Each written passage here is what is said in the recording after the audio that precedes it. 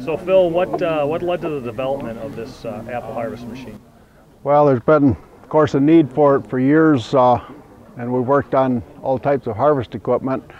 And with the elevators and that type of thing, which we've did a little with years ago, and now with the wall of fruit, this makes us a lot more practical. The vacuum, between Mike Rash and Chuck Diedrich, started working on that a little bit, and then teamed up with me to build up the rest of the machinery to carry it and transfer bends and that type of thing. The demand for less labor is the biggest push right now, and as you know, that's getting to be more so every year.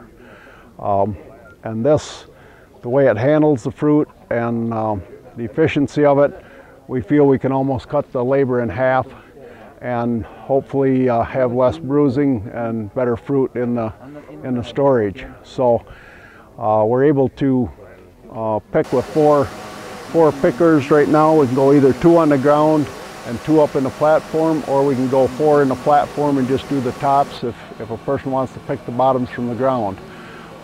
Most of the people, at least I think here in Michigan, would rather pick the whole tree and go through once, and that's why we've set this one up this way. The filler on it is set up so that it automatically raises as the box fills. Seems to be very gentle on the fruit. The hoses are all padded inside. We can change our velocity in that because different size fruit takes a little bit different velocity, and then with it going through, deaccelerates and keeps them singled coming out. And that's the biggest thing is when you've got small fruit and big fruit, if one apple would catch up to another, that's when you get your bruising, apple-to-apple contact. As far as the rest of the machine, we don't seem to get very little, if any, bruising through the machine itself other than apple-to-apple contact. And that's the biggest thing that we've been able to do quite well so far. And of course we're still working on some of that. All the mechanism seems to work well, especially with the platforms, because you get away from a picking bag around your neck, you get away from the ladder, you get away from walking to and from the bend.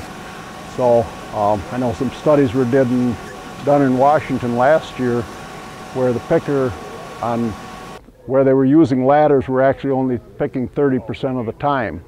So if we can increase that to 60% of the time, we've doubled our production and cut our labor force in half. So we're quite encouraged with it. We think we've got a very compact machine. Overall, it's only 5 foot wide, very maneuverable in just about any planting that's out there today, here or in Washington. This machine is just a little narrower than what we normally run here in Michigan because it is going to Washington. But basically the concept of it, I think we've got ironed out quite well. We've been actually working on it for about 4 years. And this is a lot different version than what we've had in the past. We had two years here in Michigan, then we had last year we had a machine in Pennsylvania, and now this year this one will actually go to Washington. I'm with Phil Schwalier, Michigan State University Extension Agent, and we are looking at the apple harvester today. Phil, how is the apple harvester done in the bruising trials? We've tested the harvester on Macintosh, which is a very soft, tender apple, here yesterday. And the bruising was, we had 13% bruises on the apple, scuffs on the apple. We count every scuff. All of those scuffs or bruises that we saw on the apple would have passed U.S. extra fancy grade. So I was just, it had an outstanding record for no bruising, almost no bruising. And the little marks don't even count really.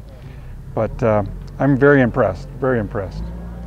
Phil, what is the potential impact of this machine on the commercial apple industry? Matt, I think that today we're seeing a historical event. This is a landmark change in technology, and we're just seeing it, witnessing it today. This is going to have a major impact on commercial apple production.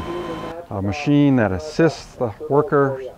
We can use all types of workers, youth, women, senior citizens, to add to the workforce. because of the easy harvesting that it makes for the worker.